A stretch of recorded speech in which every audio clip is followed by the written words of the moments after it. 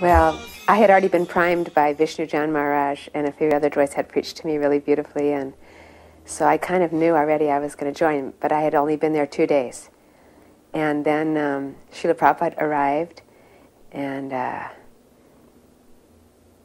it was just splendor on all levels. You know, when I saw him, I just cried, and he was the most beautiful person I had ever seen, and I knew immediately that he was my spiritual master.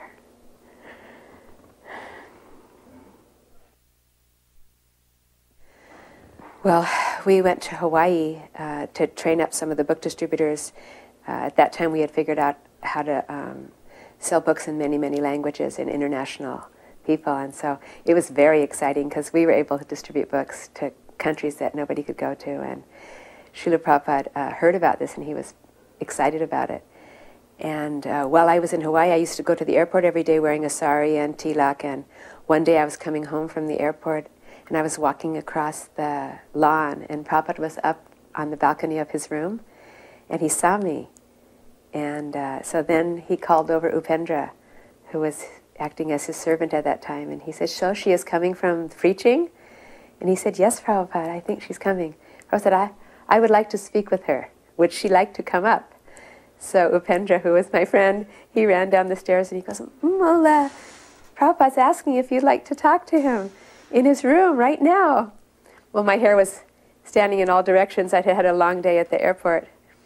And I was very nervous, but I went up the stairs and I didn't know what to expect. And Prabhupada was sitting there alone in his room at that desk that's still there now. And first I paid my obeisances and I sat kind of near the back, and Prabhupada kept motioning for me to come closer and closer. And so finally I was scooted up quite close to where he was, just next to his desk on the floor. And Prabhupada said, "So, tell me about the preaching. Tell me about Sankirtan. How is it going?" And so I started to talk a little bit. First I was very nervous. I was choking, and I just said, "Well, Srila Prabhupada, people are taking your books. They like your books." He goes, "Yes? They are liking?" I said, "Yes, Srila Prabhupada. And not only people in America, but people from all over the world." He goes, "Well, tell me, what kind of people? What kind of people did you distribute to today?" So I said, well, I was straining my brain. Teachers and students and lawyers and mothers and old people, just every kind of person. And he said, more people? So I was like trying to think of more people, and he was leaning over. He was very excited to hear. And he said, "And what are they saying?"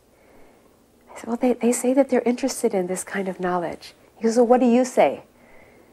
And I said, "Well, I say that, it's transcendental knowledge. You can't find it in any other book. It's very, it will make you happy. It's about God and about love of God," like that. And he said, "Yes, this is very nice." He says, I know what I want you to say." And so he called for his servant, and his servant came and he asked him to bring Bhagavatam 1:1. And then he pulled open to it almost immediately, just knew exactly where it was, and he opened it up, and he opened up to that verse that says, "This Bhagavat Purana is as brilliant as the sun, and it disappeared just after the departure of Lord Sri Krishna, accompanied by religion, knowledge, etc. Persons who have lost their vision due to the dense darkness in this age of Kali shall get light from this Purana." And he said, see how beautifully Srimad Bhagavatam sells itself. He says, anyone who heard this from Srimad Bhagavatam itself, they would think, I must read that book, I must. He said, so that's what you can need to tell the people. You just tell them straight from Srimad Bhagavatam. He said, I am very excited myself when I read this Srimad Bhagavatam, so certainly they will be as well.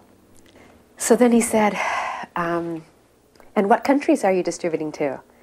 So I started listing all the countries I could possibly think of that we had ever distributed a book to. And he was saying, more. And I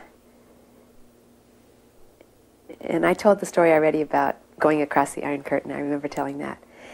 And then he was just saying, because I am sitting here in my room and I am absorbed in writing these literatures.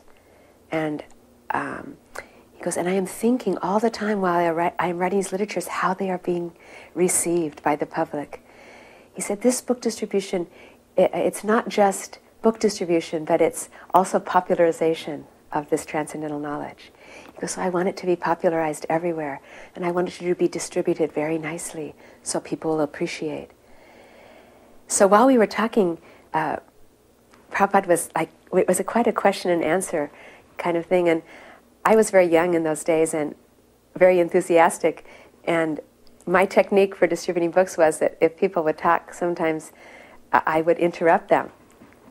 So Srila Prabhupada was kind of talking, and then at one point he was asking me some question, and he kind of leaned back. He was dressed, he had no shirt on, he just had his cloth on, and it was a sunny, beautiful day, and he was so beautiful, and he was sitting like this, very sweetly and very ecstatically, just leaning back, and then he'd lean forward, and his eyes would get really big, and he would ask these questions. So at one point, he leaned back, I think he was thinking, and he started a question, and I just interrupted him and finished the question for him. And just at that moment, there was one sannyasi who was one of his servants who just happened to be walking by, and he heard me do it. And he went, like, and I thought, oh no, I was so embarrassed. And I closed my mouth, and I just kind of looked at Prabhupada, but Prabhupada was just kind of like finished the sentence again and you know, clarified it. And so then we were talking more back and forth, and he was telling me all these sweet stories about salesmanship and about women and about preaching, and just very beautiful, sweet things, and a few things about himself when he was preaching. And then he started to say some comment, and it was a very deep comment. And he started, and he just hesitated for a second, and I just interrupted again. And this time I was really wrong, too. I interrupted, and I said something that wasn't what he wanted. So he kind of went, like, kind of shocked, because it wasn't what he was going to say. And then again, that sannyasi was somehow in the room, and he just went like, like, kind of like, and he was furious with me. And so I didn't know what to do. I felt so mortified, and I was so fallen, and I put my head down, and I kind of was like in the midst of like a mortified kind of head down and trying to make an obeisance and trying to figure out how I could get out of the room backwards because I thought my spiritual life was finished. And so I was kind of figuring out, but I couldn't figure out any decent way to get out of the room because it was quite a long ways, and I didn't know if I could see behind me. And it was very quiet, and there was no sound, not anything. And then I just felt something, and so I was down on the ground like this, and Prabhupada was sitting right on his desk, and I kind of peeked up, and I opened up one eye, and Srila Prabhupada had bent over like this on his elbows, and he had bent way over on his desk, and he was leaning forward practically right next to me, and he was just smiling very beautifully with so much love, and just looking at me with so much love.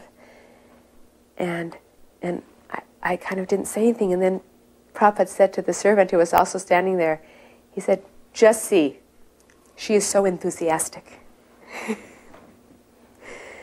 So that was a great, enormous delivery of mercy, which I shall never ever forget.